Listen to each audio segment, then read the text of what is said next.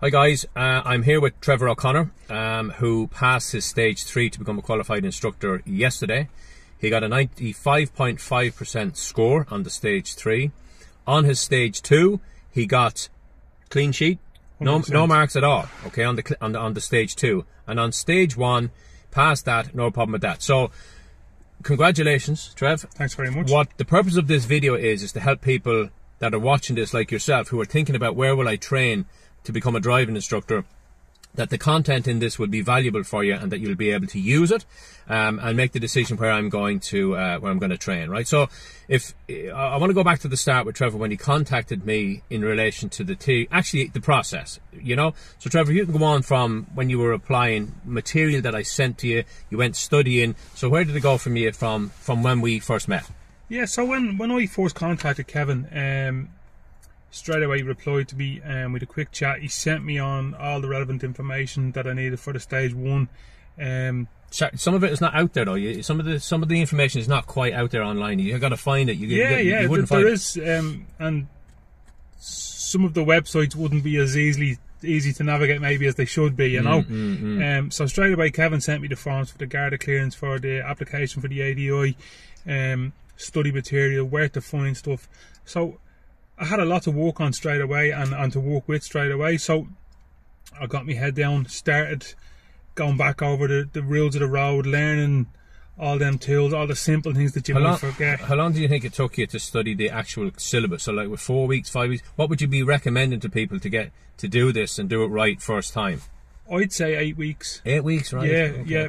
Depending on someone's level and how much time they have. You know, if you're trying to fit it in with a full-time job and a family, you might only fit a couple of hours in the evening, you know. But there is a lot in it, and because of the way, you know, you want to get it done and get it done right and get it done the first time. I always reckon that it's the phase 1 is the most difficult because it's totally new jargon, it's totally new content, it's out of your comfort zone, and it's like retraining everything again. All right, people who are involved with cars and motoring, they might find it easier, but if you take somebody from a total different profession, there's a lot of new information there that they've got to absorb. And I think it takes you 2 or 3 times to do that full syllabus of stage 1 to pass stage 1, you know. Yeah. Well, as I said, I was going over the information every night after work, doing mock theory tests, just to get used to all the different signals. Even from when I done it, like the difference now, like there's tram lines and you know, there's a lot more, say, contraflow bus lanes in the city and a lot of stuff theory, like that. You know, there is a lot of theory involved in it. Yeah. So we moved on. So we passed that then, and then we applied for stage 2, right? And as we were applying for stage 2, we did a couple of lessons so that you could see what it's all about. Okay, how he wants the manoeuvres done, how the tester wants you to drive, the way we don't drive every day, basically. So higher level stuff, right? So you got no marks on that, right? Which means you got a clean sheet, which means you're driving. And did he comment on your when you had passed? Did he make any comments on that type of on what you said about your driving? He was very complimentary to me driving at the end. I have to say, he's the particular tester that came out with me was amazing. Put me at ease.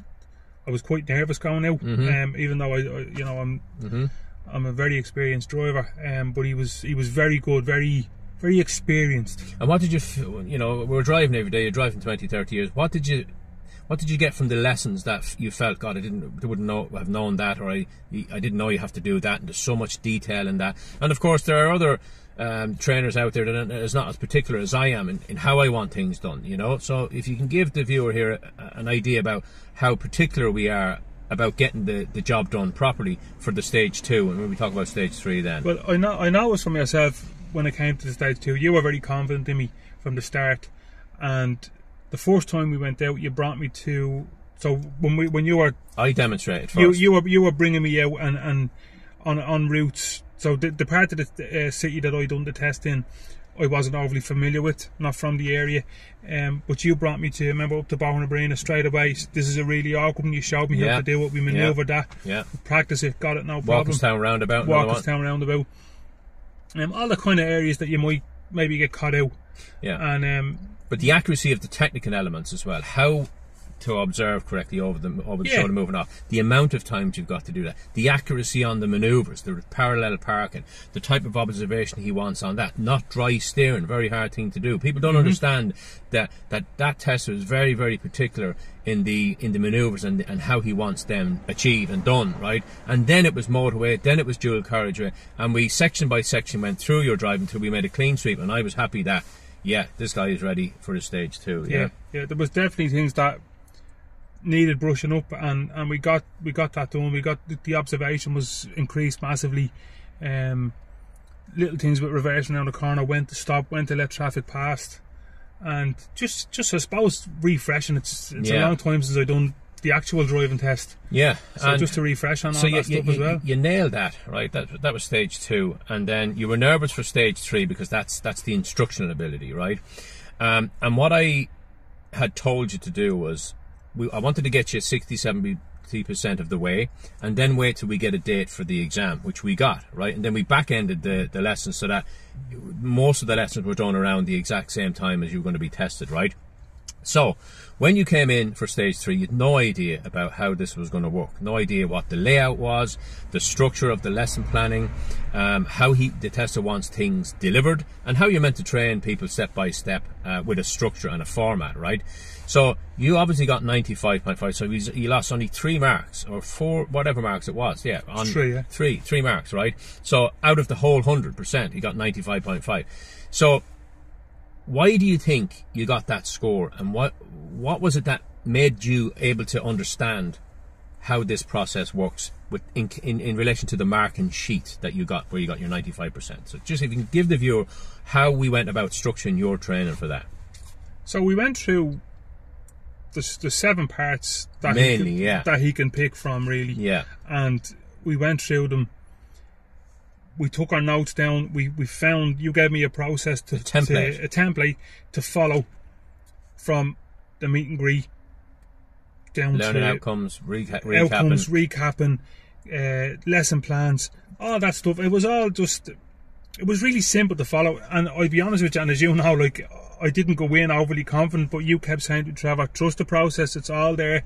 You've done the work, and I listened to you, and we went in, and as you were saying, you know, we done very well in the end. But following, it's very difficult for somebody because they think, God, that marking sheet, there's a lot of content on that marking sheet. But if you forget about the marking sheet and go with the structure of the delivery of how we structured the lesson plan. So what did he pick yesterday for? It was moving off? But just to go back to the marking sheet, I only looked at that marking sheet twice. Yeah. Because I trusted in what you were saying to me. Look, if we follow these steps, you're going to get that.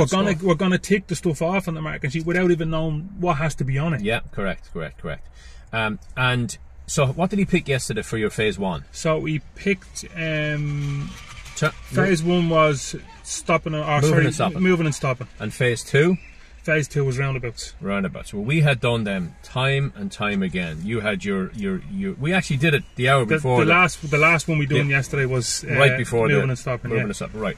So you had your system already in your head. You knew what you were going to do. You were going to meet and greet. You were going to recap him. You were going to give him the aims and objectives of what you're going to do on the lesson. Then you were going to show him how it was going to be done. Then you went and did the practice, recapped at the end, and gave him the information then about what you're going to do on the next lesson. So they were the step-by-step process, right? So if you were someone looking at this video, what would you say about my style of training, and what would you say to someone who's thinking about where will I train to become an instructor? Personally, I'd highly recommend you. Very patient, very knowledgeable. You know the system. You know, you're doing this stuff every day. You can see it in you. I know from other businesses that I'm involved in. When you meet someone that know what they're talking about, you can tell. I didn't go too far giving out to you though, because at 6'6", I'm not gonna mess with this lad, you know. I'll sit up straight. Now. That's a bit more. I'm like Danny DeVito in Twins here yesterday. It was getting these photographs, but look, I suppose thanks very much for that. But it's an expensive process. Well, it's not expensive process, right? You've got a career now where you can make 60, 70 grand a year, for the process of whatever it costs, two or 2,500 over the course of that time. It's not a lot of expense for what, but you got to get it right and right first time. So it proves when you're trained properly, no score, no marks on stage 2, 95.5% on stage 3, you can't get any better than that, really, you know? So I'm delighted to welcome you to National Driving School. I think that you're going to be a serious asset for our team. The car that he's got, which is a new MG automatic, will be a big hit over in North Dublin. And we wish you well, Trev, and congratulations again. All right, thanks for that. Brilliant. Thank you.